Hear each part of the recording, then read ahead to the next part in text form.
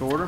First, let me announce all the decisions of the board are final. If there's anyone aggrieved by the decision of this board, they may appeal to circuit court within 15 days of the board's decision. Also, no permits or license can be issued until that 15-day appeal period is expired and/or no appeal has been filed.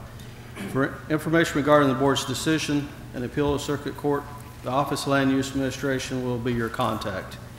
As you come to the board, or excuse me, to the podium, if you'll give us your name and address for the record and address your comments and questions to the board, not to others in the audience and not to the staff unless we ask the staff for guidance.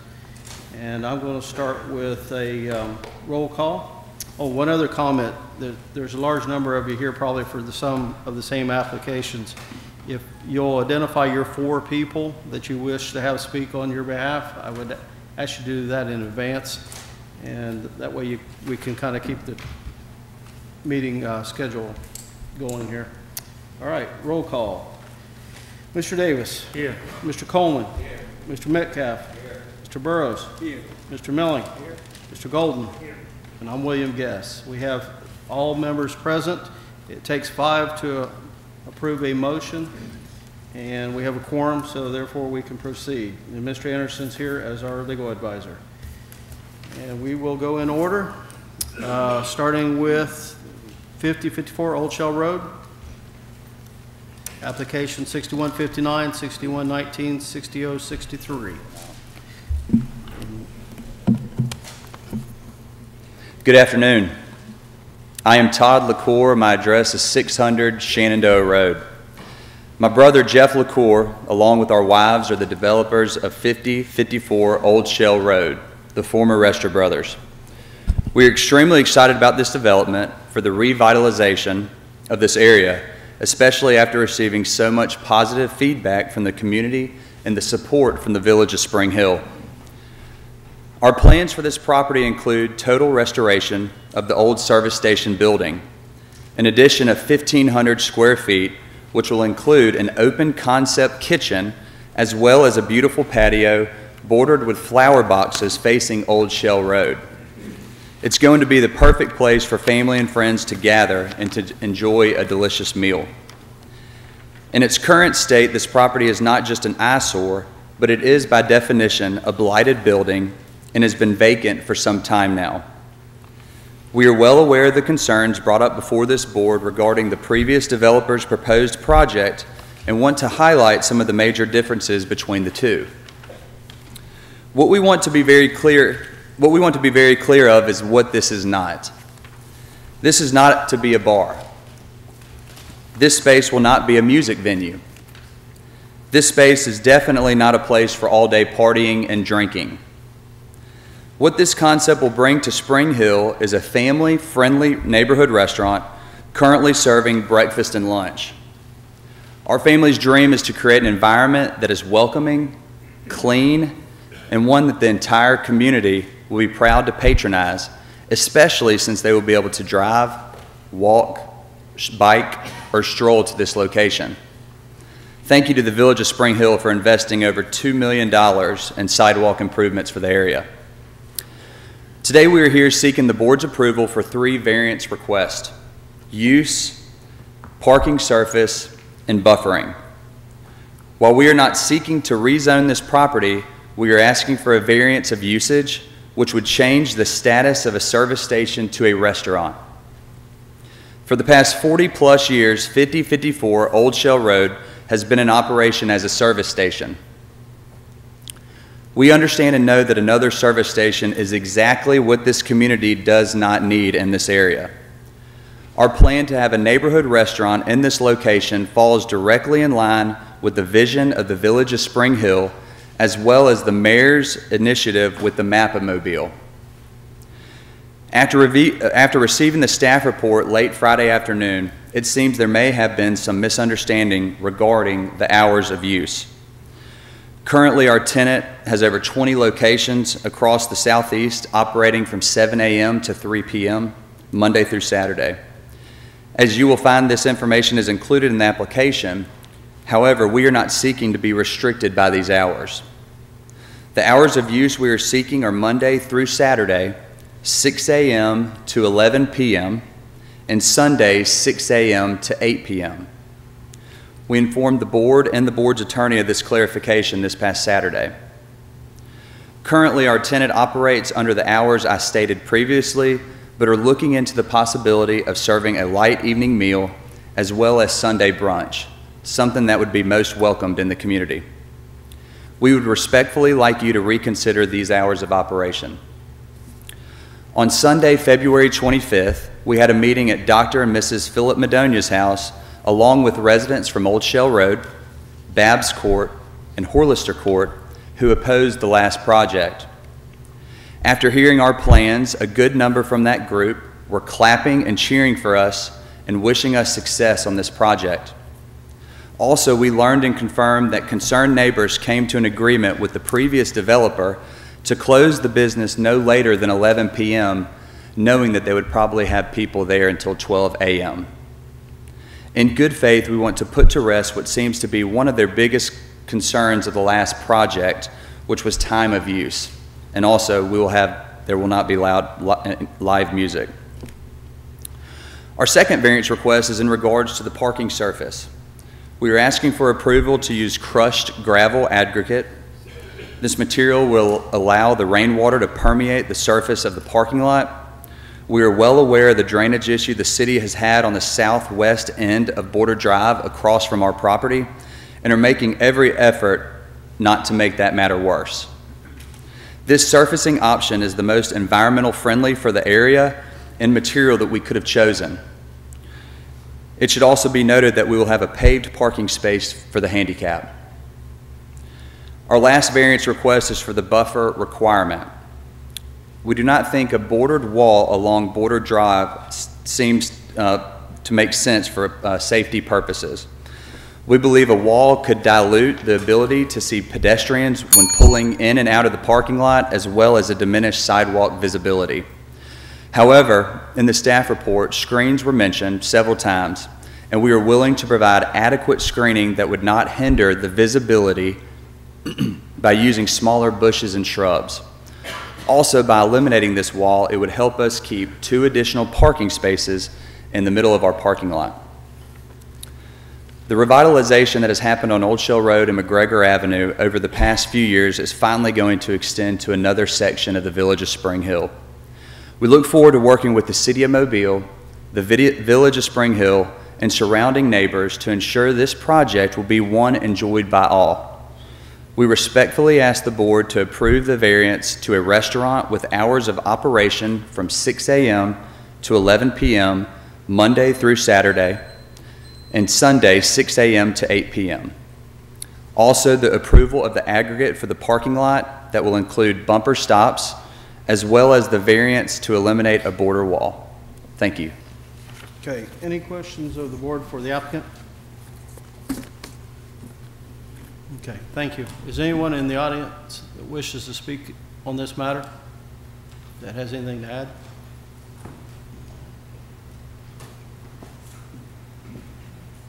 Good afternoon. Your name and address, please. Good afternoon. My name is Kelly Myers. I live at 4270 Horlister Court. My home is within 300 feet of the property, 5054 Old Shell Road. I've spoken here on other occasions requesting approval of the other applications that have come before you for this property. Questions have come up about who's most concerned about what happens here.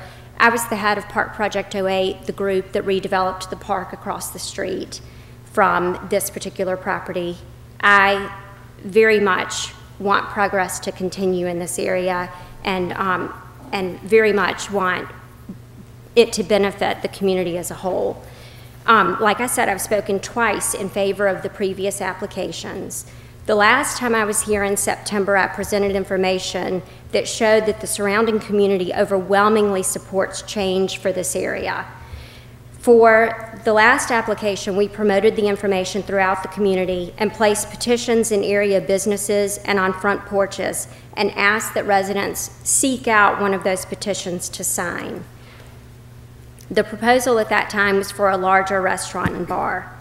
As of September 11th, 2017, we had collected 1,779 signatures in favor of that larger restaurant and bar at 5054. Of all of the parcels within a quarter mile of 5054 Old Shell Road, 59% of property owners of all the parcels that fall within that quarter mile had signed in favor saying that they wanted that application to be approved. Now, the 41% that did not sign, that does not mean that they opposed it. It either means that they were unaware of what was happening, that they did not make the effort to find a petition, that they really didn't care, or that they could have opposed it.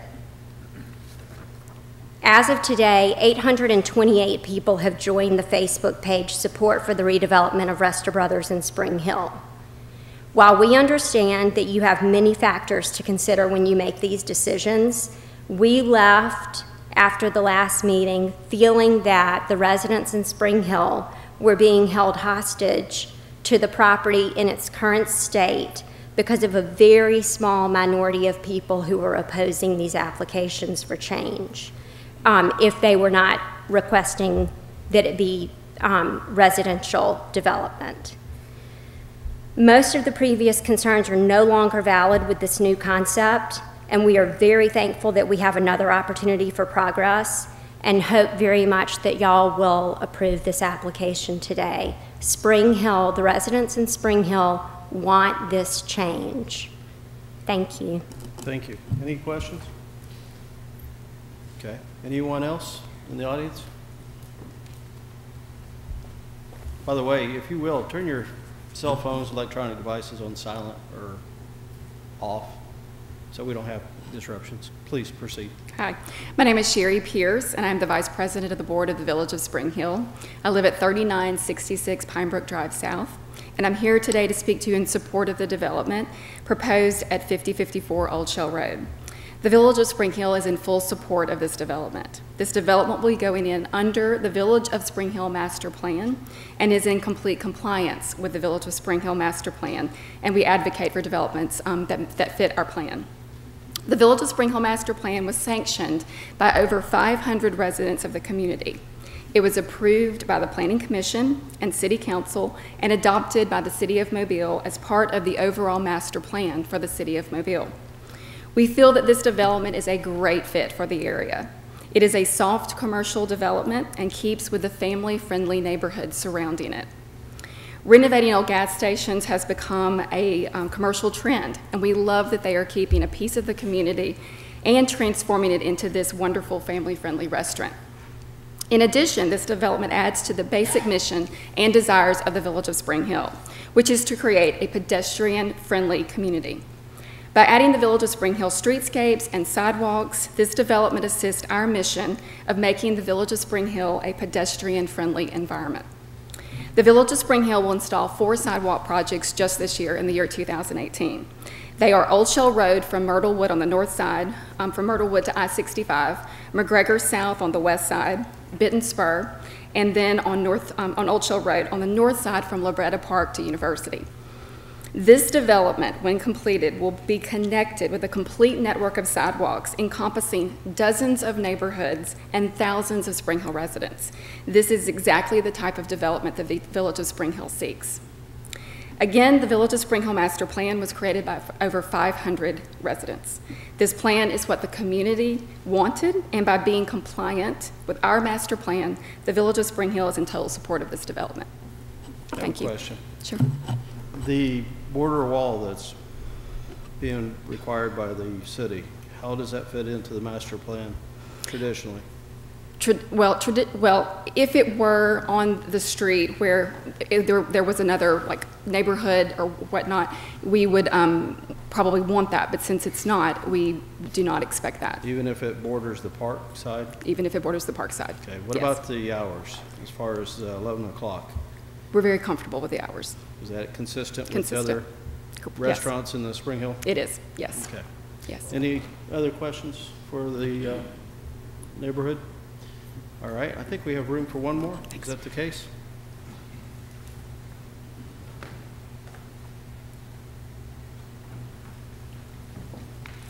Good afternoon, Jeb Shell, 3725 Calderwood.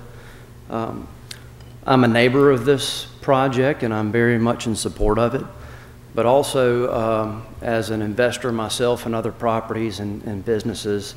I'm with Hargrove here downtown, and I remember back in 2005 when we first decided to come down here and develop. It was pretty sparse down here. There was not a lot of foot traffic going on, and we did the first project and then the second project, and it kept going. And one thing that we noticed through that is by being down here or being in an area in general, it creates foot traffic, it creates activity. And once that activity starts happening, people feel, one, more secure in going into an area and being around an area, but it also lends other people that might be looking and right on the edge to invest to think about that as well when they see the activity. So this location right here is an extension from right there at Old Shell and McGregor to where it will start that development. And I'd go to say it'd be like a catalyst for other folks who are locally owned, like the LaCours are, to think about taking their money and bringing it into Spring Hill or different areas, which gives more activity. So I'm very much in support of this, and I look forward to getting my wife and kids on their bikes and riding down the new sidewalks and having breakfast over there, and I'd be happy to answer any questions you have. Any questions? Thank you. Okay, thank you. All right. Anyone in opposition today?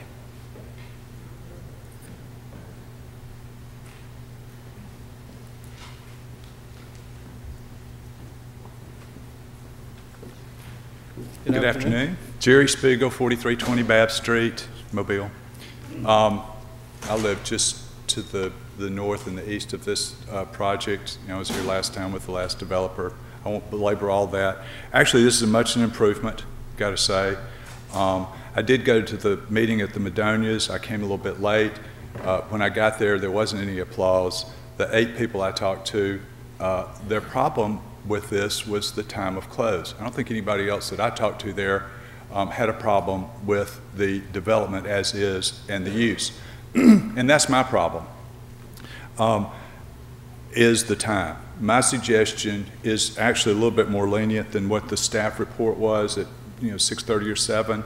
I think and it may not be this use, it may be if this restaurant fails, we have another user for a restaurant. I'd rather see 9 o'clock. We've seen Brick Pit fail. We've seen Five Guys is gone now. It's not a given that a restaurant is going to survive in the Spring Hill area. It just doesn't seem to get the support. I hope this one does. I will support it if the food's good, and I hope it is. I've heard it is. As far as the last developer and everybody agreeing that 11 o'clock was fine, there may be some people that Mr. LaCour talked to, but I've been involved in this since a month or so before the last hearing, and I've never talked to anyone. I can assure you the Madonias nor anyone I've talked to there in Babb Street were okay with 11 o'clock. That was part of the problem we were here last time. To get it out of the way, disagree with the staff report on one issue, which is they said this was an unnecessary hardship existing on this property. It is not, in my opinion, for what that's worth. It can be used as R1 for residents. This property is a little bit different than a lot of the other businesses on Spring Hill that might have some noise emitting from it. A lot of the other properties are next to other commercial properties and commercial uses. There are houses right next door here. So my request for this board is to approve, either deny it as there's no unnecessary hardship, but if you're going to approve it, apply restriction on the use to the restaurant, to the and to the time of closing of 9 o'clock from Monday through Sunday. And that would, as far as I'm concerned, that would certainly satisfy me. I'd love to see something happen to this property. I said the same thing I was here last time. It's not about this development and doing something with this property. It's about last time it was about putting a college bar there, and this time it's not specifically about this restaurant, but it's about not only this one, depending on the noise, but anybody that comes later that can come in under the variance as given with a 11 p.m. A closing, which I just believe in this setting with the residences around it is a little bit late. They can certainly carry on the business of a nice neighborhood restaurant for people that have kids or don't have kids who want to go down there and walk to it. and close at 9 o'clock. Thanks. Okay. Any questions? All right. Next. Thank you, sir.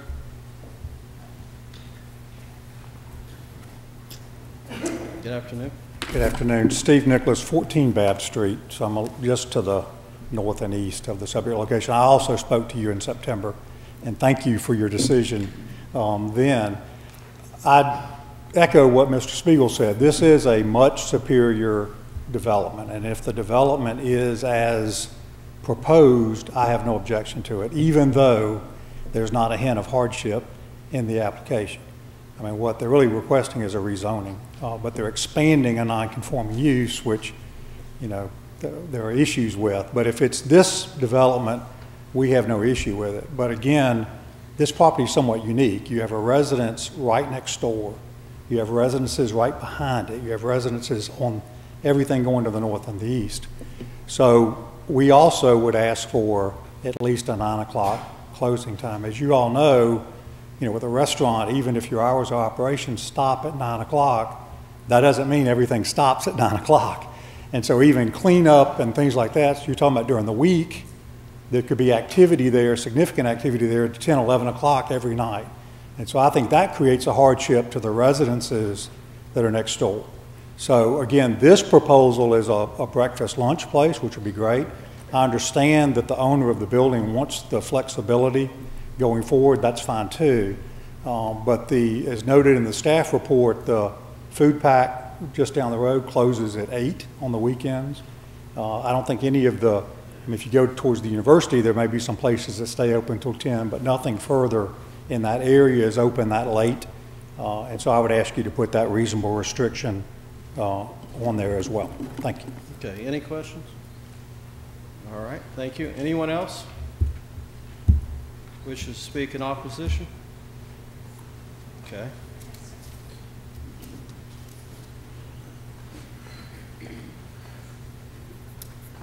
Hi, my name is Virginia Tanner. 5050 Old Shell Road is my property, which is next door to this applicant's proposed restaurant.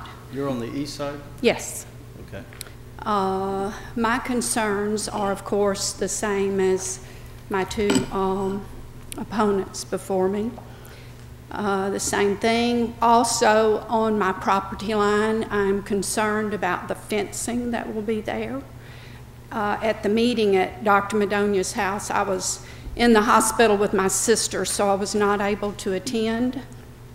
But that does concern me, the fencing. It also concerns me where the dumpster will be located as in relation to my property, my home.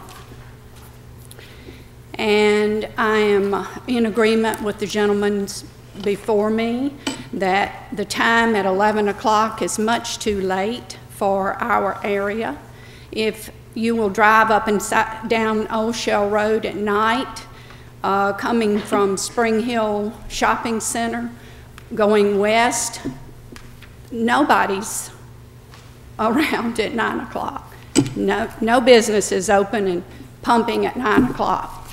So I think it would be more than reasonable to put a restriction on this time for closing to be 9 o'clock.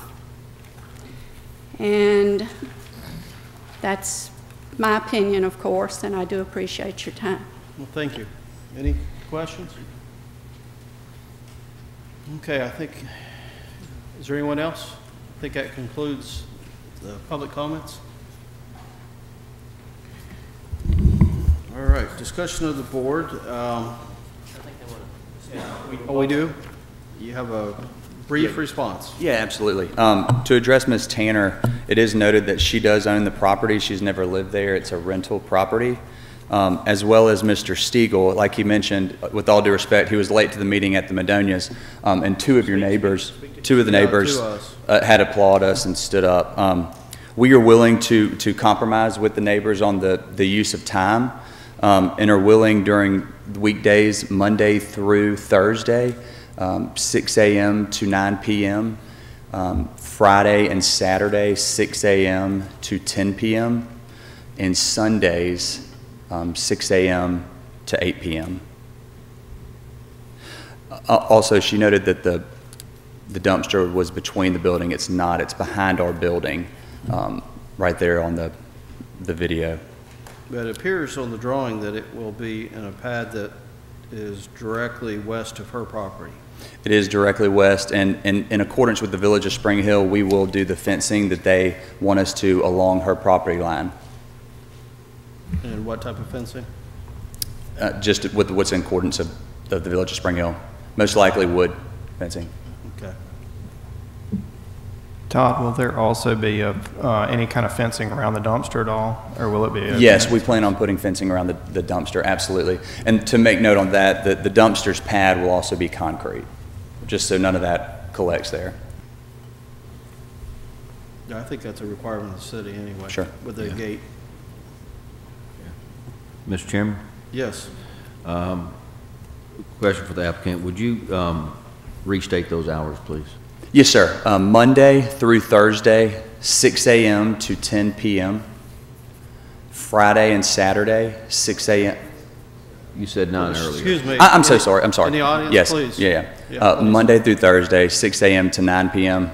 Friday and Saturday, 6 a.m. to 10 p.m.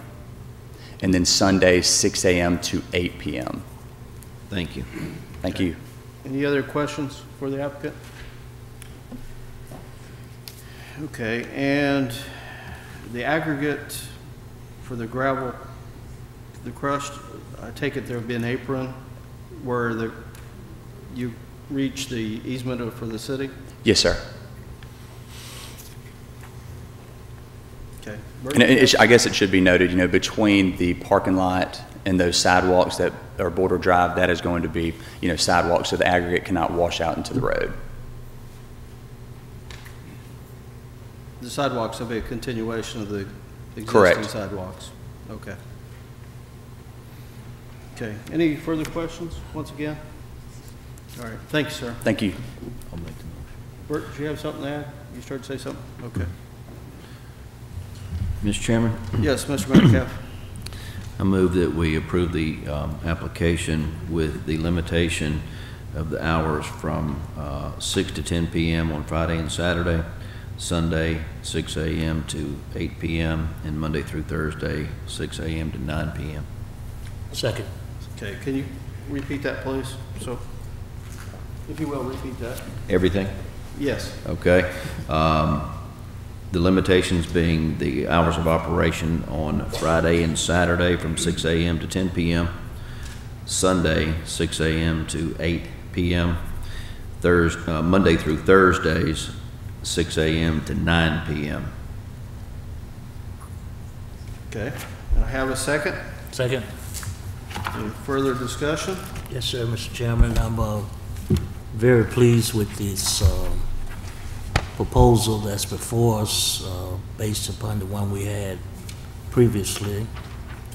However, I am still pleased with the time proposal that the applicant has placed before us. I think a lot of effort has gone into this, and I see a lot of cohesiveness in the community as it relates to everything that the applicant is proposing. But for the sake of compromise and the motion, I offered my second.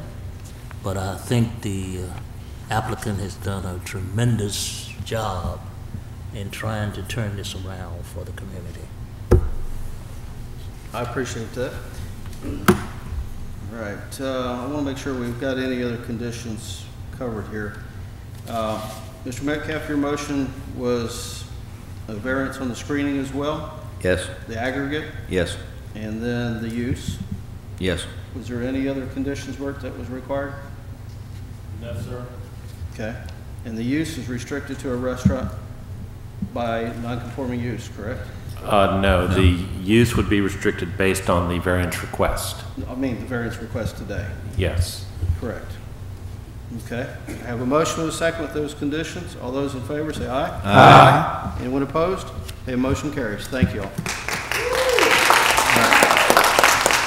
All right, thank you. We're going to give you a minute or two to exit if you would, unless you want to sit around and listen to the rest of it.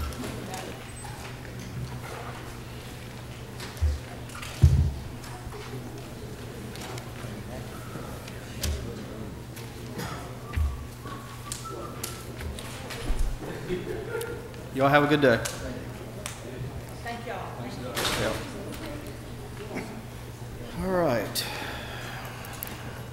Next application is 801 Spring Hill Avenue.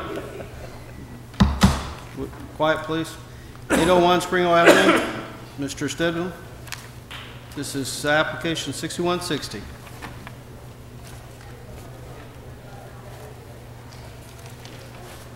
And your name and address for the record, sir? Good afternoon. Alan Stedham, 1730 Erdman Avenue.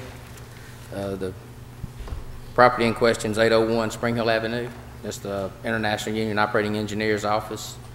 We're asking for a variance on the landscaping. We went before the CRC. They approved our fencing, but we're asking a variance on the landscaping due to safety.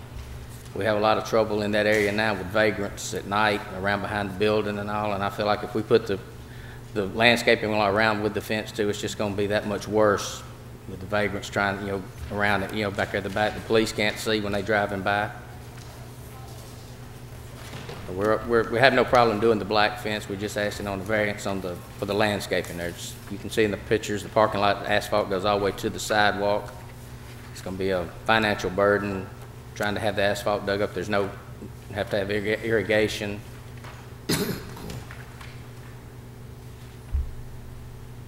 It appears your driveway or access is directly along that fence line. Yes, sir. You don't actually have any space between it and the fence line. No, sir. Ours goes like I say, the fence line runs right all the way to the sidewalk, and then you can see the asphalt goes. It meets at the sidewalk. The grass is would be between the street and the sidewalk. Well, the pictures I'm looking at. Oh, I see another one. Okay. Any questions of the board for the applicant? The existing fence is a chain link, correct? Yes, sir. They said that's not in compliance, so we're willing to go to the black decorative wrought iron type fence. We just asked him if we get a variance on the landscaping. Okay. Any questions of the board once again for the applicant? All right. Anyone else in the audience in favor of this application? Anyone in opposition today? Okay, we have a letter from the CRC that, let me find it. Got a couple things here. Oh, here it is in my hand. Well,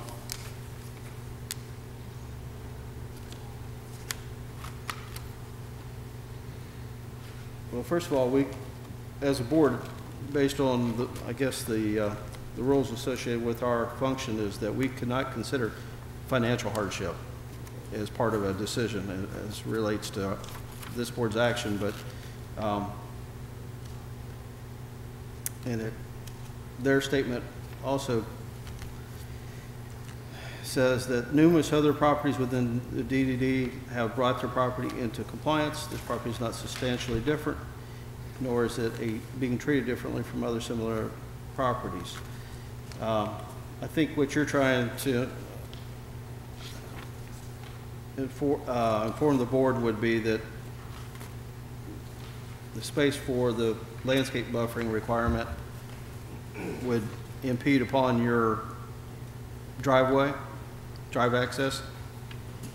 No, sir. If you look at the apron, the fence stops before you get to the apron for the turning in. Correct, but I guess what I'm trying to say is that for the landscaping requirement, there's nowhere to put it unless you tear up asphalt. Yes, sir. Correct, which is the drive area for your parking lot. Yes, sir. So you would lose parking spaces and have to restripe it to accommodate that? Yes, sir. Okay. All right. Anyone in opposition, once again? Staff, you have anything? Well, I just wanted to point out, if you look up on the map, essentially the parking area up here is almost a full apron, so they really cannot put any of the fencing here at all. But they can put fencing along Spring Hill Avenue, and then for the area here along St. Francis Street where they do not have access points or where they will retain a gate, they would put up the fencing and the buffer. is what would be required by the regulations. Well, I guess my statement was that I understand tearing up asphalt's not uncommon, put in landscaping, but that serves as the main primary drive for this parking lot. Yes, So then parking spaces would be eliminated. that is possible, and that is possible with other sites in the downtown area as well. Has traffic looked at this from a flow of traffic and?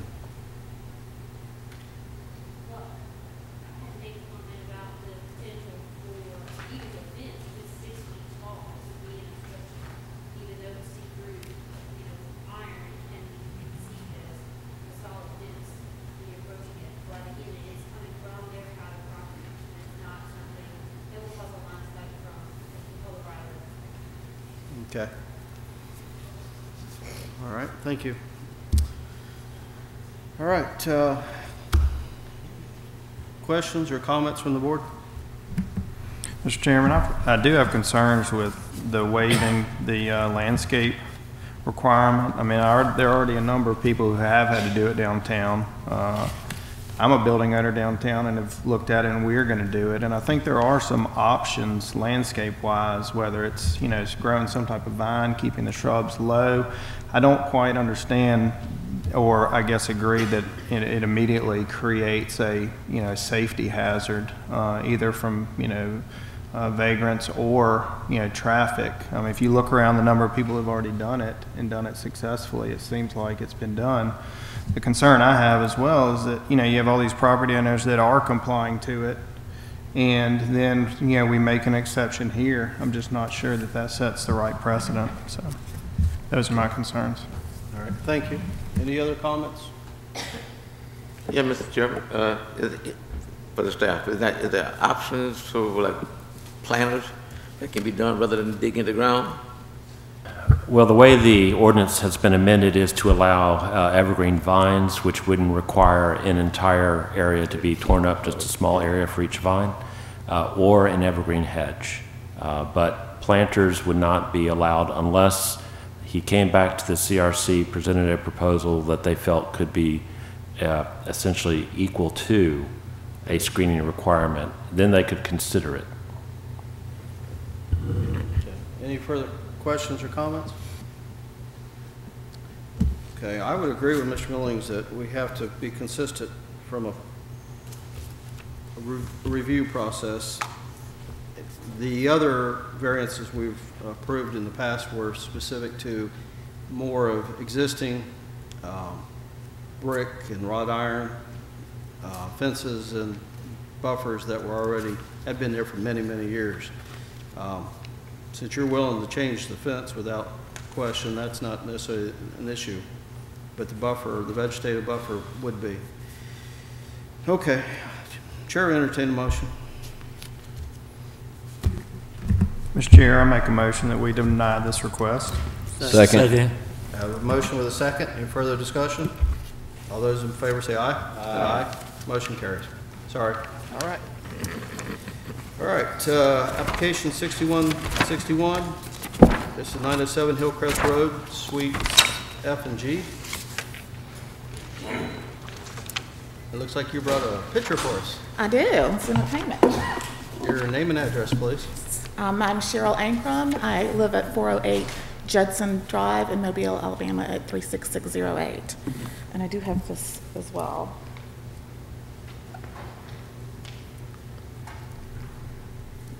And I'll tell you what that is. It's a picture of what my business looks like when we're having a paint show, and then also a letter. Wine and Canvas is a franchise that was started in Indianapolis, Indiana in 2010. And it is, we currently have 55 locations, with this one now in Mobile being the first one in Alabama. We are seeking to lease the space on Hillcrest Road, 907, to have an actual studio. Some of the locations, and I have since January, just functioned in restaurants and venues in town. And we would like to have a studio where we can teach paint classes, and part of the the venue or the studio would be to actually be able to have wine and cocktails that we would serve in the studio, but during the paint class. So we are currently, with the city, being classified as a restaurant or bar type venue, and so our purpose here today is to not be classified as such, as that is not the primary purpose of our business. And so, because I know that I'm a strong visual person, I did bring the painting. This is what our business is. So we will teach people who have pre-registered to come in. So for instance, a picture of this is on my calendar for this coming Monday night at Half Shell. Anyone who wants to paint this picture will register online, will show up, and they will be taught to paint the picture. So on Monday night when I'm at Half Shell, anything they want to eat or drink, Half Shell will get the business from that. When I open my own studio, I would like to be able to serve wine and cocktails to the people as they're painting in the studio. And so what that does is it allows me to be able to teach classes on the weekends versus just usually when I go into a restaurant venue, they want me in on the slower nights, which is Monday and Tuesday, and I typically don't get as big of a crowd there. Also, by having the studio, I will teach what's called Cookies and Canvas. We will have parties for children. We do Saturday morning 9 to 11 shows for kids. So it's really an entire family can come and participate and do something in the arts. So we just want to be reclassified so that we have enough parking spaces in the space that I want to lease on Hillcrest Road. Because as we're classified as a restaurant or a bar, we won't have enough. But if we are 1 to 300 instead of 1 to 100, then we would have enough. And considering that we're not in business to bring, people cannot come in off the street and drink with us. You can't just walk in and have a glass of wine. You have to have pre-registered and be in the paint class. I actually taught at the studio in Indiana. I'm from Mobile. We lived in Indiana for about 3 years, and I was fortunate enough to teach for them in that studio. And I would be willing to say that in any given night, on Friday or Saturday night, at least half the people don't even drink alcohol, or if they do, it's one drink. It's, kind of like when ladies have their hair done and, you might be offered a glass of wine or while you're having your nails done. It's more of just a while you're there. People do not come in for the purpose of consuming massive alcohol because they're there to paint. So I just would like to be reclassified with the board today. Any questions for the applicant? I have a question, Mr. Chairman. Yes. What are most of your classes? When is the parking demand? Is it during 8 to 5 my or calendar, after? my public calendar will be, I'll start out probably with about 8 classes for the whole month. So Thursday, Friday, and Saturday evenings. Again, on Saturday, I would have most of the day as well. I'll do the children's class in the morning and then possibly one in the afternoon. The goal would be to build that, of course, to have a few more. But unless it just gets crazy, I doubt I would do Monday through Wednesday classes. The exception to that would be a private event. We do private events. If a group or corporation came in and wanted to host on a weekday night other than the weekend nights, we would accommodate that. Okay, thanks. What's your maximum stations? I'm sorry? How many painting stations are you going to have? I would like to have between 50 and 75. Will the occupancy of the building? I'm sorry? Will the occupancy of the building allow that? Yes. Are we sure on that? What's the square footage? It's 24. About 2,500. I'm not sure what the occupancy load of the building would be. I don't know if that's been determined. That's not something that zoning would have. Yeah, normally we have fire here, but they're not here, so. You're at an assembly when you're over a certain size. That's the reason why I'm asking that question, because then it ties into your parking. So you're talking 50 to 75 people, plus how many instructors? We usually have 1 instructor and 1 assistant. So 2 plus, so maybe max 77. Mm-hmm. So you could potentially have 77 cars in the parking lot at max. Well, most people do this as a group, so most people are going to come with their friends and coworkers, that sort of thing. Right. What's the other occupants in this? Okay. What's the other occupants in this complex? Do you remember who the other tenants are? The other tenants, we currently have, 3 other tenants? We have the, Direct. You're listed in your I'm just asking her so I can, Well, there are several that are vacant. There's a nail shop, there's Snow Dash, which is ice cream. Yeah. There's an Asian restaurant, and then Ms. Blum's office is on the very end. I'm pretty familiar with, there's a Okay. couple tenants that are newer, and I'm not sure. Right. Okay. Which suite are you looking to go into? It's F and G, you know. F and G? Is that what you? It's the one directly, yeah, F and G, that's it. Okay. Mr. Chair? Yes. What's the time frame for each session? It's a 3-hour class. 3-hour class. Is there a restriction on the amount of wine they can chew through that time? Yes, I mean, as far as, you mean, is there a restriction on the amount of wine they can have? Yes. I actually haven't even thought of that, because I've never been in a class where I've seen someone drink that way, because that's not how it's set up, but we can absolutely put a restriction on Is there a it. restriction for no wine during the time that you're doing classes for children? I'm sorry, I didn't understand. Any restriction during the time that you're doing classes with the children? Oh, absolutely, we won't serve at all. I'm not talking about the children getting, I'm talking about the adults. Right, no, we don't serve the adults or the children during that time frame. No, absolutely not. All right, any other questions of the board for the applicant? Mr. Chairman, really more of a statement. So it looks like that there's 7 spaces in this building, according to the site plan, and you would be one of those. That is correct. And the total parking for the entire site is 78, correct? What the report says. 76 to 78. Okay, so potentially your use could take up every space in the complex. Potentially. Yeah, and there's a restaurant in there. I'm sure that they operate during those same hours. Okay, how does your landlord feel about this? The owner of the building? My name is Angela Blum, and I am the owner of the building. Your address, I'm the please. landlord. Your address too, for the records, please. My address, my office address is 915 Hillcrest Road. It's adjoining, not that they're adjoining buildings. And my office is there. Okay, thank you. And I counted the spaces this morning. There are 80 parking spaces total. Okay. Okay. Any other questions? Bert, if they did not serve alcohol, what would they be limited to, space-wise? Well, they would be parked at a 1 parking space per 300 square foot ratio, so that would be 7 parking spaces. But since they are actually serving beer and wine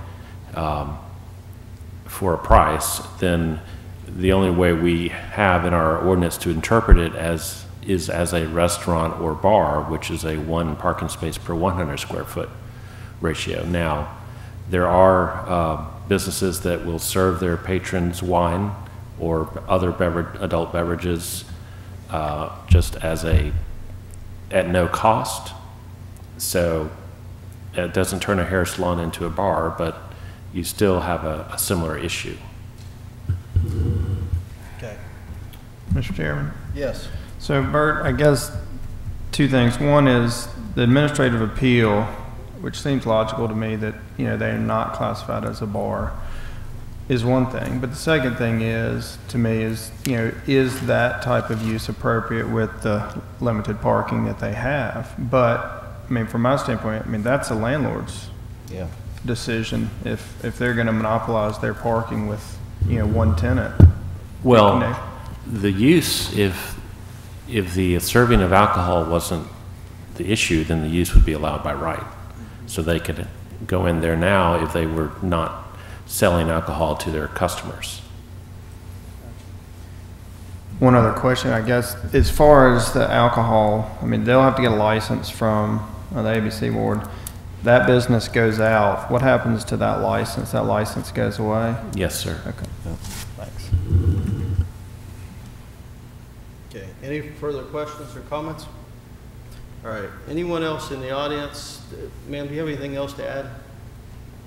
No, I was talking to the owner first. No, I don't have anything We appreciate you further to coming add. down here. I think she'd do well there, and I think there will be adequate parking. Okay. You have something? Yeah, Name- just one thing I wanted to add. When Name we and were doing- address?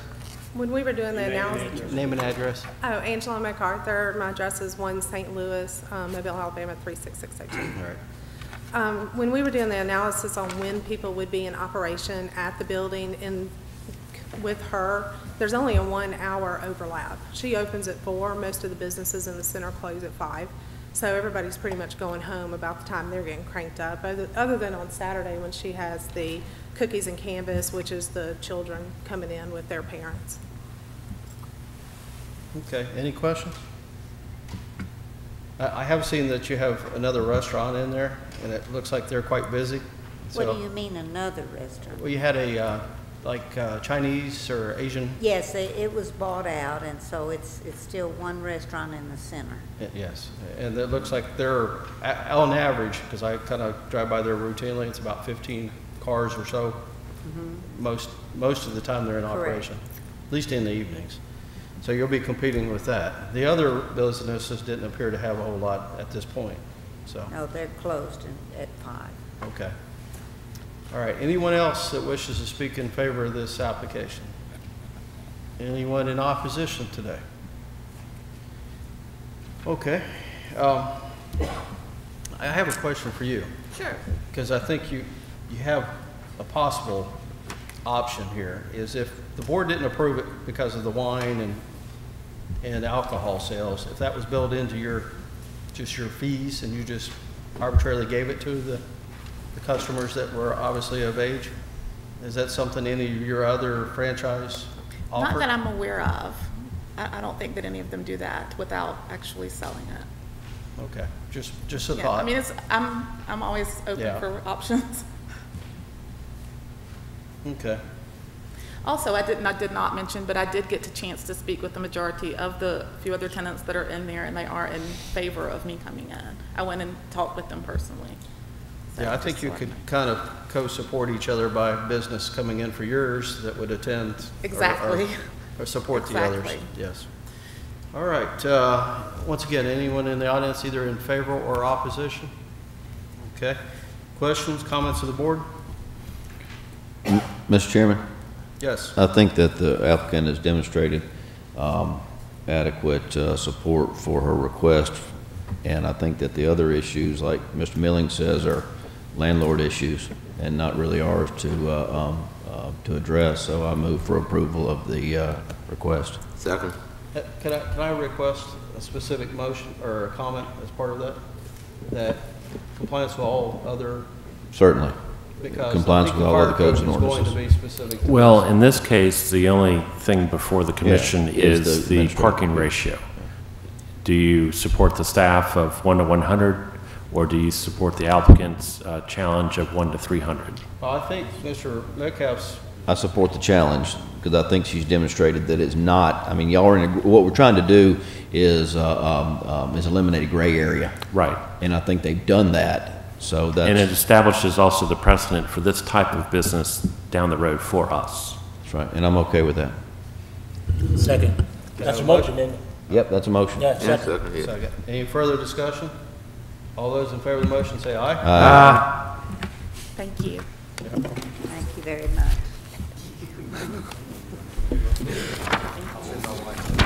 Yes, and all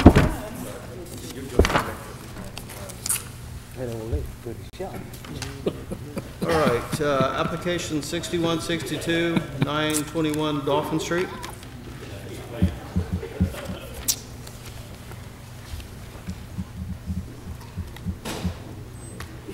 Good afternoon. My name's Taylor Atchison, 921 Dolphin Street. Just wanted to explain real quick on our request. We requested a surface variance and met with the fire department on site this morning.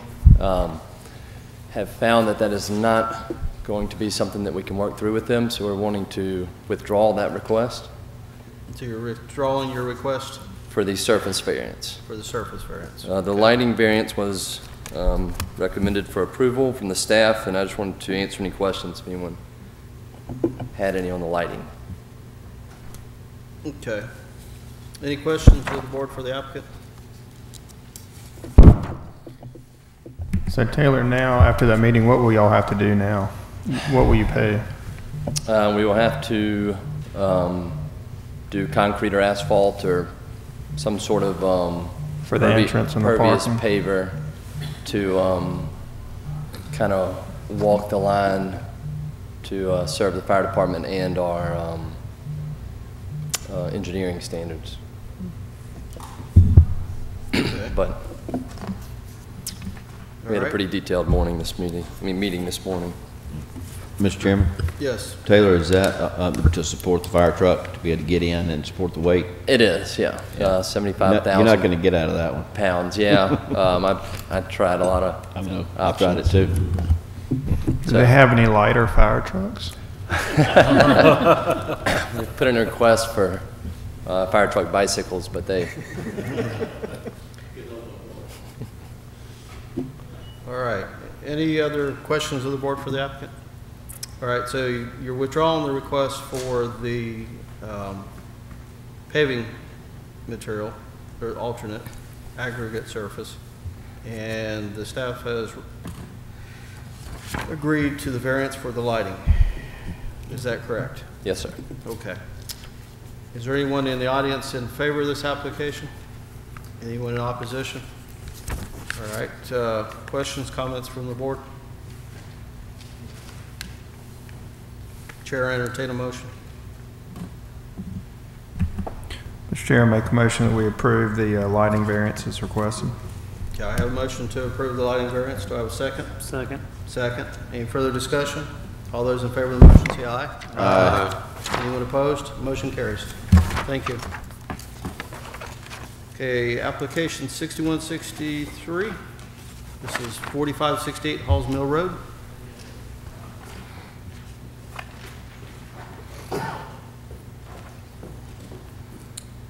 Hello, David Schumer, 3213 Midtown Park South. All right, and staff's recommended denial on everything for you. You want to tell us why we think otherwise? Well, this is just a surface variance, asking for the aggregate parking for part of the development. There's 2 parking areas that are proposed for this redevelopment of the old school that I think has been vacant since the mid-2000s. It had gravel parking in the north portion and limited paved parking on the south side, and we're just requesting to allow gravel parking up there, which is, will be for some of the extra activities, gym activities and stuff like that, while most of the teachers and stuff will likely park on the south lot during the day and regular school hours as normal operations, so that extra parking lots kind of overflow in for activities. It would alleviate some of the stormwater. This is in the Halls Mill Creek, which is a priority waterway for ADEM for runoff and stuff like that. So it's in an area like that. And the school has been in existence, though it's been vacant for a period of time since the 60s, where it had gravel parking as its primary in that same area. Okay, now it appears from the site plan that there's gravel from Halls Mill Road to the first pavement? No, that's existing pavement. Oh, so it's yeah, existing. it's Okay. just that north area up there. And we carried the pavement up to in front of the building and kind of in a leg to the west there's a fire hydrant up there that would appease the fire. So the section from Halls Mill up to the first paved area, that's paved as well? That's existing pavement right now. Okay. And it'll probably be overlaid to match if the owner desires. But that's an existing paved drive up to where that existing concrete area is. And then it's gravel to the north. But we would carry pavement in front of the building and that little leg for a fire truck turnaround to meet the fire code How are requirements. the parking spaces identified? Do you have stops or in the gravel? In the gravel, yeah, there'll be parking bumpers to prevent the cars from going into the landscaped areas around it. And yeah, there'll be the parking bumper in front of each space. Okay. And there'll be a parking bumper regardless. Okay, any questions of the applicant? It's a school. David, what school is it that's going in? What school is going in? I don't know the exact name. Dunaway is the official name of the school. Right now, they're gonna try to open up a camp this summer, and then slowly, I think, build as part of just a school and try to get, I guess, some of the kids. I don't know like an official name, but they're just trying to redevelop the school, and they're trying to rehab a lot of the ball fields and stuff like that and kind of make it usable for community. Mr. Chairman? Yes. Currently, is there any drainage and detention on the property, or is it just all surface sheet drain? Right now, it's currently all surface sheet drain. We would still provide some detention up by it in that area to kind of help abate any improvements from what it is right now, because you can see most of that gravel has been, if you look at an 84 photograph, you can see the gravel more predominant because it was more active. Where would the outfall be? There's a ditch or swale running down either side of the entrance drive going out to Halls Mill Road. So it would come back to Halls Mill? Correct. Okay. And I know one of the reasons that the city doesn't like gravel is the tracking onto the roads, and this is over 600 feet. Any of the gravel would be over 600 feet away from any travel way from the city. So there wouldn't be no chance of any tracking or dragging of aggregate on, and it doesn't really impact or hurt any neighbors. Any other questions for the applicant? All right, anyone in the audience in favor of this application? Anyone in opposition? Yes, sir. If you have a seat. Please come on, sir.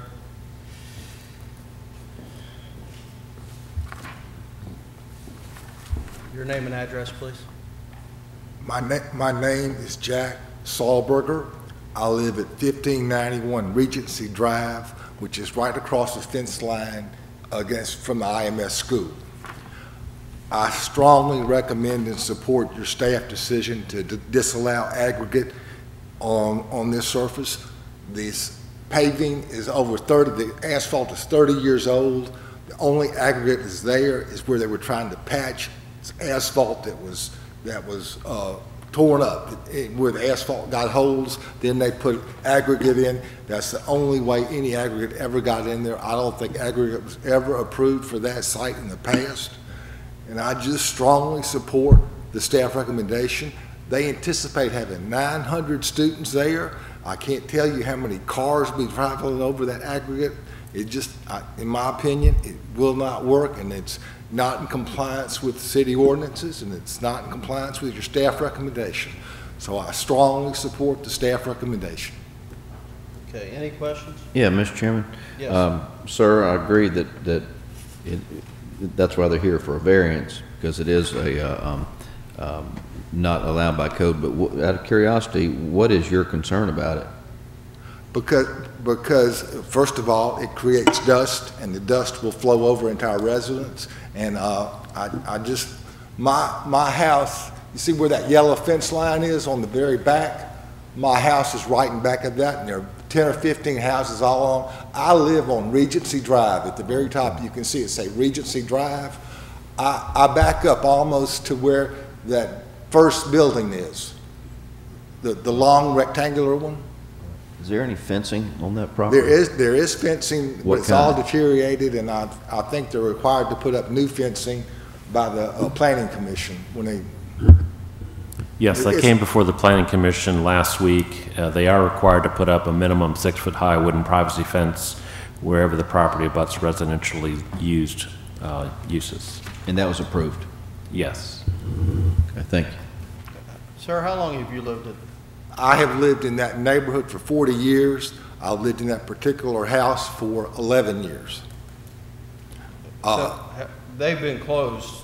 They closed in 2005. Okay. And, they stopped maintaining the parking lot at about 2000. So that, that asphalt is at least 20 to 25 years old that's there. And I feel that they need to completely redo the paving and the whole thing with asphalt or concrete. Okay, thank you. Question for staff. When planning looked at this, did they look at the capacity for parking, obviously, I would think, based on the estimated number of students? Well, the parking for the grade levels, this is going through elementary school, I believe, and the parking is based on teaching stations. So based on that, they're required to have 98 parking spaces for the site, and the site plan shows 104 spaces. So they will have sufficient parking. As proposed, 41 of the parking spaces would be aggregate or have aggregate surfacing. Okay. All right. Once again, any other questions of the board? You have a brief comment? No, just, we found no evidence that there was ever asphalt on that north parking. Going back to the 84 aerial, it's clear that it's gravel because it's not very defined.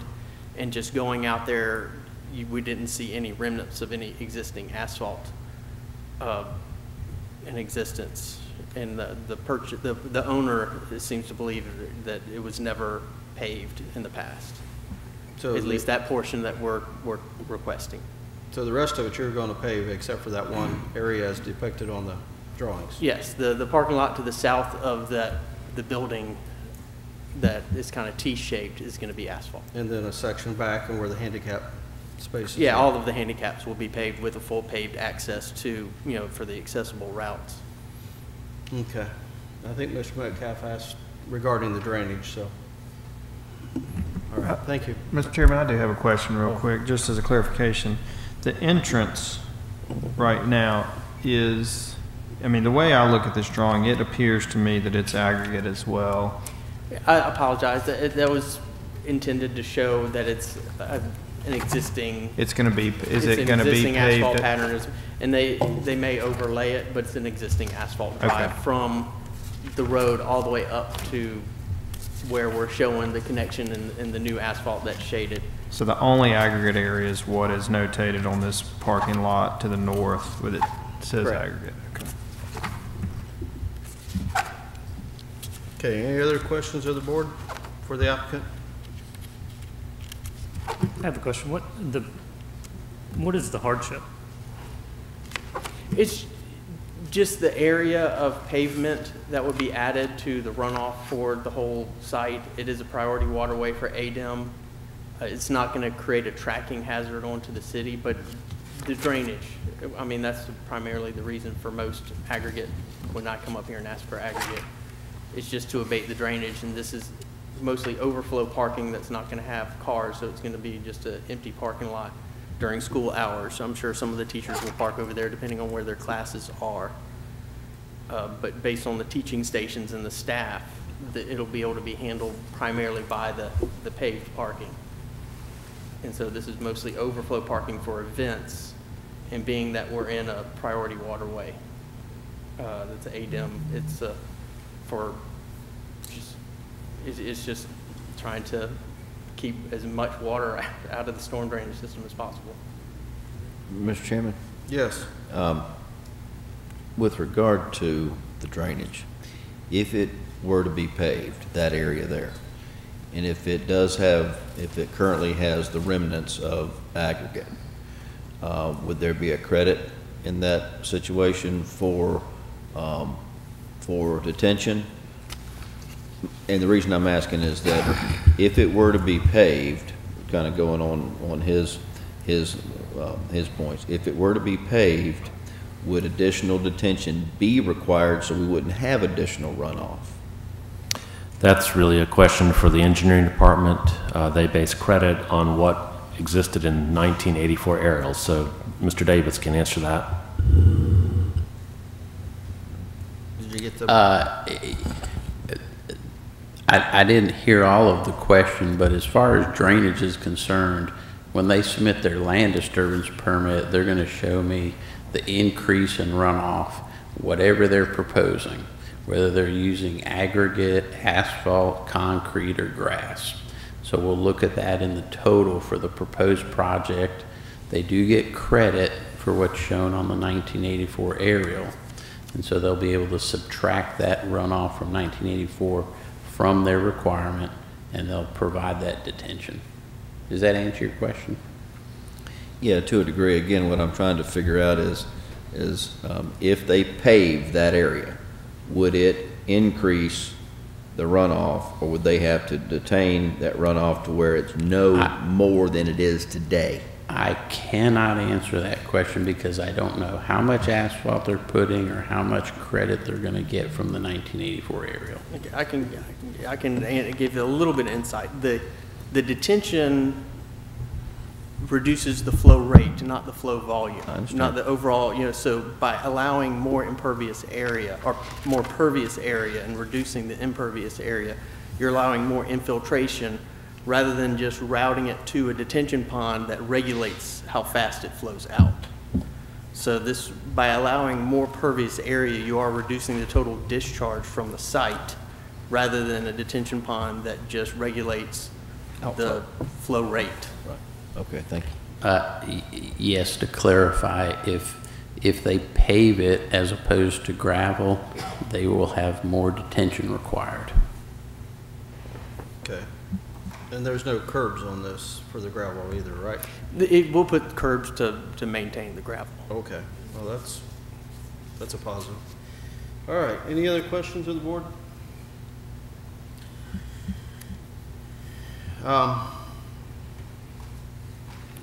I would state that my understanding of this area, many of the older businesses, especially those that are set back from the road like this, have gravel with a paved apron and access road, but quite a few of them actually have gravel or some kind of aggregate that I know of.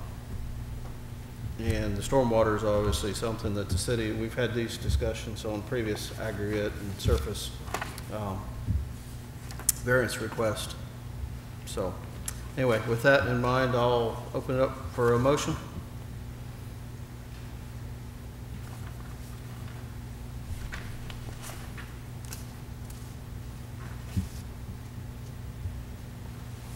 Any further comments then? Any questions or concerns? Mr. Chairman? Yes. I think that going off of what the applicant stated as his reasoning for hardship, he's failed to demonstrate that. And given that, I move for denial of the application. Okay, I have a motion to deny. Do I have a second? Second.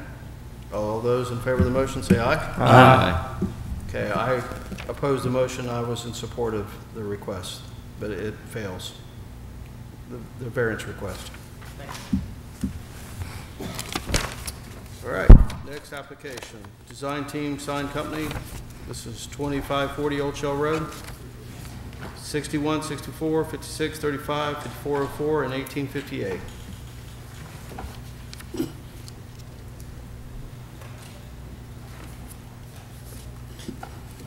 My name is John Vallis, 2600 Dolphin Street. I'm here representing the landlord. Also, Jerry Johnson is here representing the tenant, Shrimp Basket.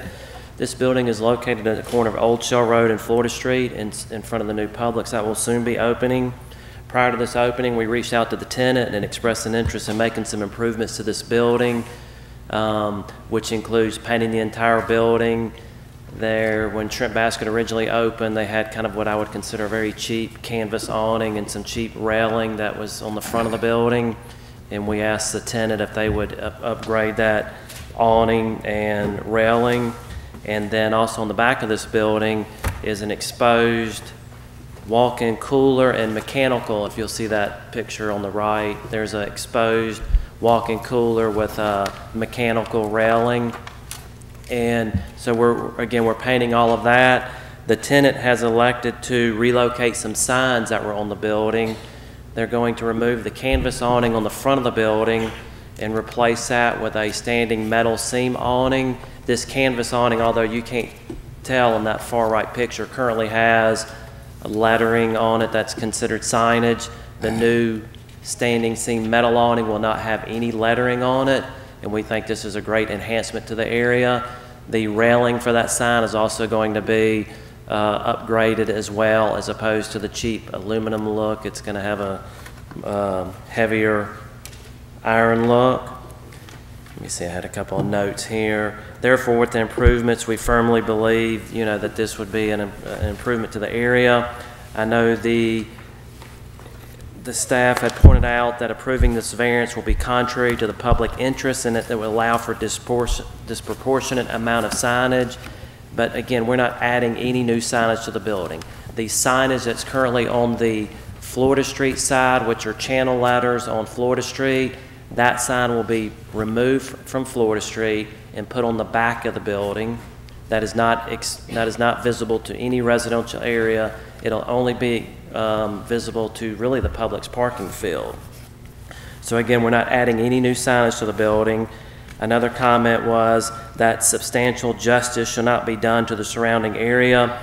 I'd like to point out this same area is currently experiencing a tremendous revitalization, not only with the ongoing Publix project, but there's numerous street and sidewalk improvements, new traffic signals, crosswalks, landscaping that are very consistent with the entire Midtown movement in the Old Shell Road plan. This application is requesting removing a cheap canvas awning with lettering to replace with a metal canopy that has no lettering along Old Shell Road. This application is requesting to remove channel letter signage presently on Florida Street and move to the back of the building. By doing both, the application is substantially removing the total number of signs visible to both Old Shell Road and Florida Street. I don't think there's any argument here that this would not be an injustice to the surrounding area, but rather, in fact, the exact movement and request that is being requested in that area. Again, as for hardship, it just seems like maybe the sign ordinance itself, could be outdated for these type of applications. You'll see that there's out parcels at different shopping centers throughout Mobile that may be a front out parcel with a shopping center behind it, and there would be a request to put signage on the back of that building. But again, we'd like to just state the fact that we're removing substantial signage on both Old Shell Road and Florida Street and putting it on the back of a building that's not visible to any residential area. And I think, Jerry, you want to add anything? Before you proceed, go ahead. How many signs are on the building now? 2. Yeah, so there's a front sign that's still going to remain on Old Shell Road. Correct. And the side of the building has channel letters that will be put on the back of the building. So there's the channel letters that were on Florida Street will be moved now to the Publix parking lot side of the facility. Correct, to the back of the walk-in cooler is what we call it. Okay.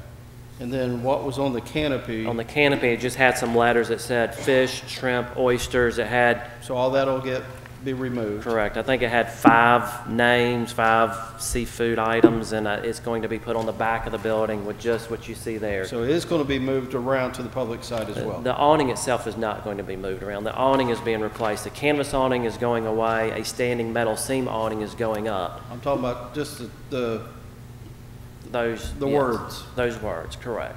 Yeah. So there's going to be a backer where you see a mechanical railing on the back of that cooler. It's going to be what we call a backer, kind of like an ephes or construction material, where it's not going to look like railing anymore. It's just going to be a solid material, and that's where those 3 items will be put: seafood, po' boys, and oysters. Jerry Johnson, 6878 Plantation Boulevard, Pensacola. Yes, we're not increasing, as John said, any of the overall square footage of the signage, simply relocating to address the new development behind us. What you see there on the back is not the canopy on the blue strip. That's simply flush with the building itself. Okay, we originally approved the variance for the awning, right? I think so. Yes, that's correct. Yeah. Okay. Wasn't there a freestanding sign out at Old Shell, a series of those as well? There were posts along Old Shell with various other businesses, but I don't recall seeing them anymore. Yeah, there we have railroad ties, but there's actually none of them in use currently. That's not to say they won't be, but G. Harvell had one. His building has since been demolished, so there's no signage there. And there's a railroad tie in front of this building, but it doesn't have the little medallion on it for any of the tenants. Okay, so we don't know if those are going to be put in use again? We don't. Okay. Any questions of the board? All right, anyone in the audience in favor or opposition? Okay. Mr. Chairman, I have a question for Yes. the staff. What is the spirit behind the existing ordinance to not allow a sign on the rear of the building? Was it done prior to the thought of having a larger development behind it, or? Well, I'm not sure what the intent was. As you know, it allows an end cap unit to have a sign facing the front as well as a sign on the sidewall if it faces a street. There are instances, which you recall, where the board has approved additional signage on the rear of a building, such as out at Schillinger Airport in that shopping center, on several, I think at least 2 of the tenants out there, and then also in the annexed area on Rangeline and Government. It may be that the ordinance is out of date as it relates to out parcels relating to the main portion of a development. So, but as it is written and as we have to enforce it, a sign like this would not be allowed. How about the coverage area for this building? I believe that's not going to be an issue at all. Okay. All right, any other questions of the board for the applicant?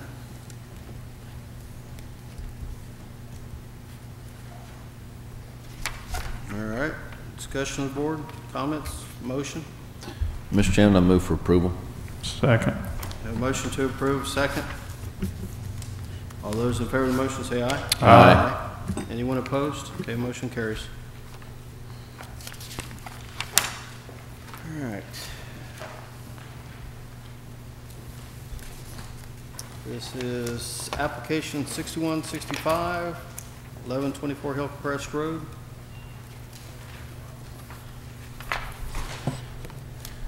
Good afternoon, gentlemen. Good afternoon.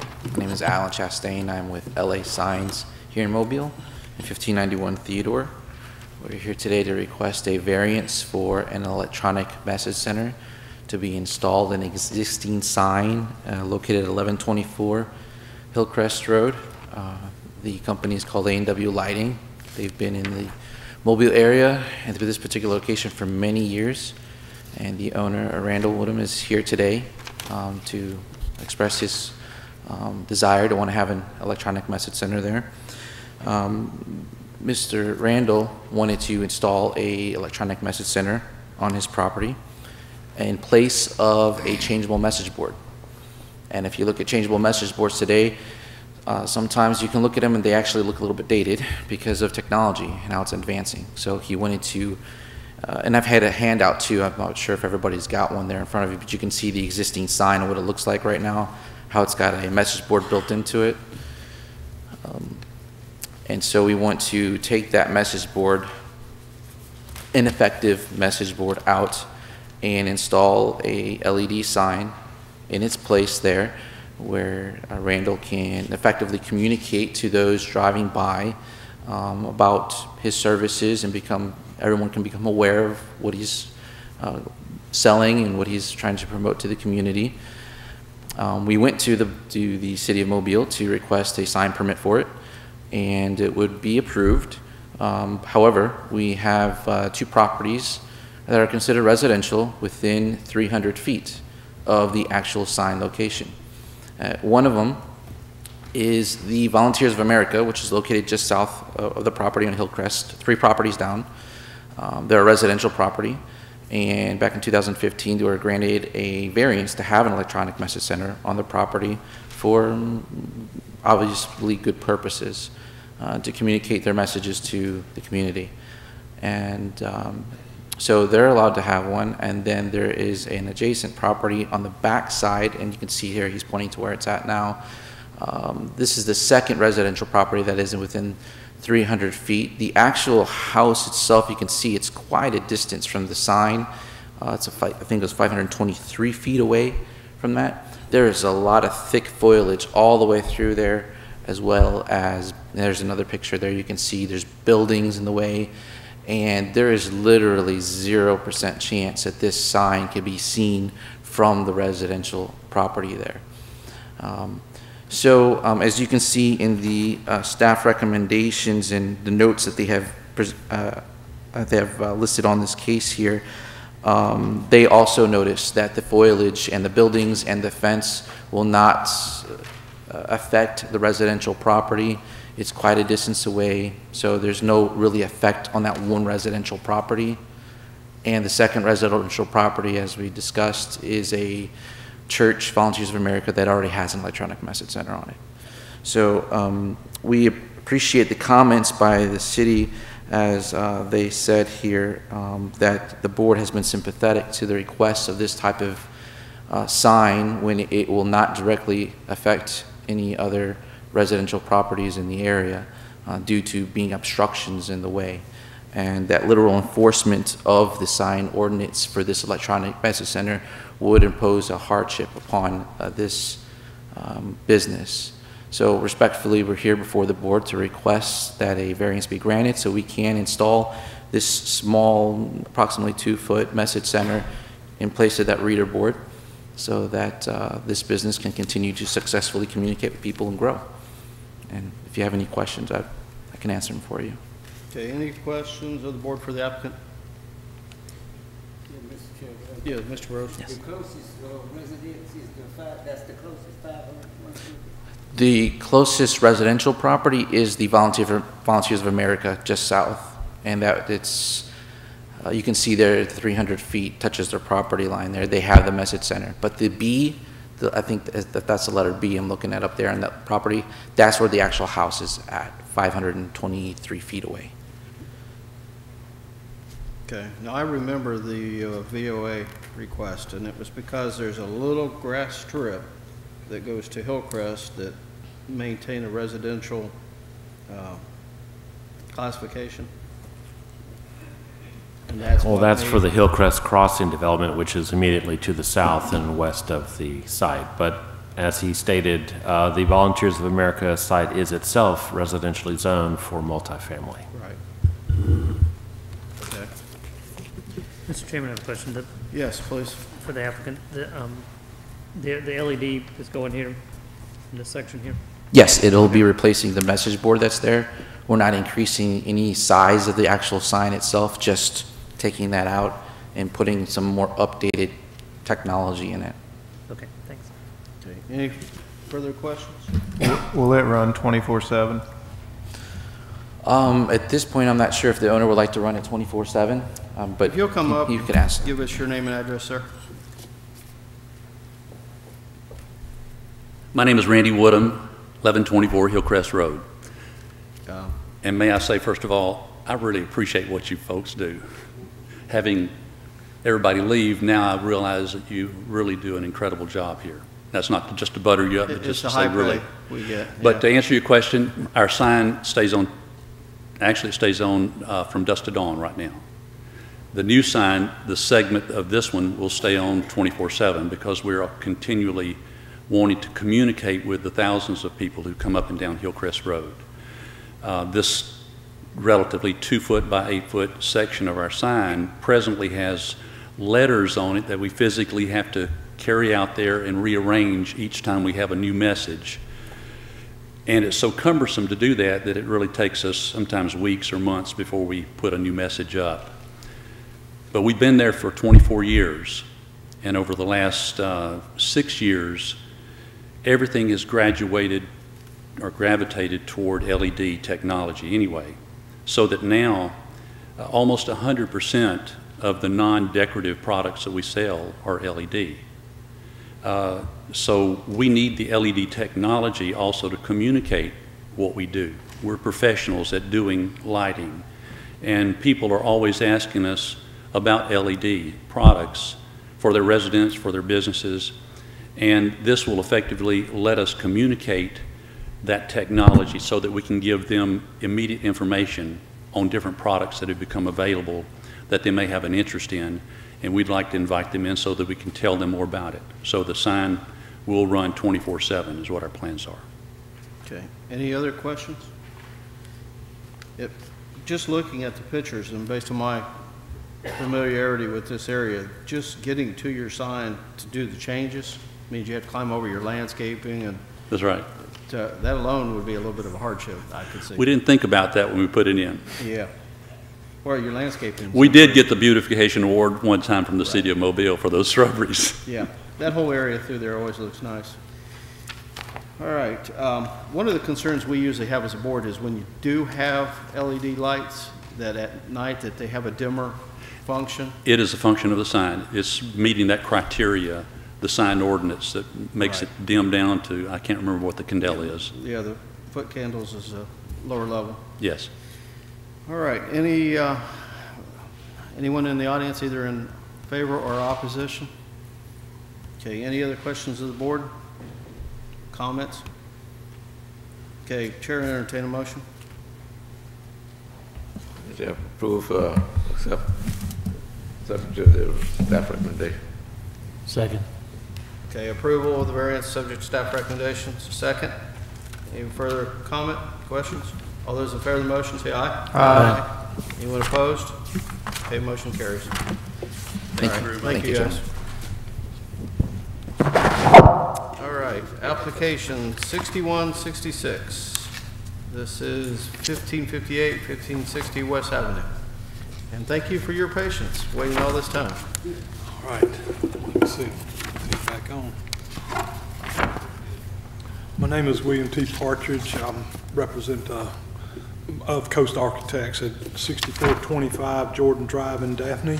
I'm representing St. Joseph Catholic Church of Maysville. What we were doing is requesting a simple roof covering over the already existing front door. It's just to provide rain protection over that front door, and as well, the only other improvement that's on that on there. Have you seen staff's recommendations? Yeah, and we're good with them. Okay. We're all good. I'll save you some time. I was going to say that's really all. All right. All amounts is we're good with what staff Any recommends. questions of the board for the applicant? And just for a matter of record, we don't have anyone either in favor or in opposition appears in the audience. All right. Questions of the board? All right. Chair, entertain a motion. So move, Mr. Chair. Approve, subject to staff recommendation. Do I have a second? Second. Second. Any further discussion? All those in favor of the motion say aye. Aye. Anyone opposed? Motion carries. Thank you again for your patience. All right, any other business today? And then we want to recognize Richard for his many years of service. And Richard, I wish I should have done that when we had a full audience.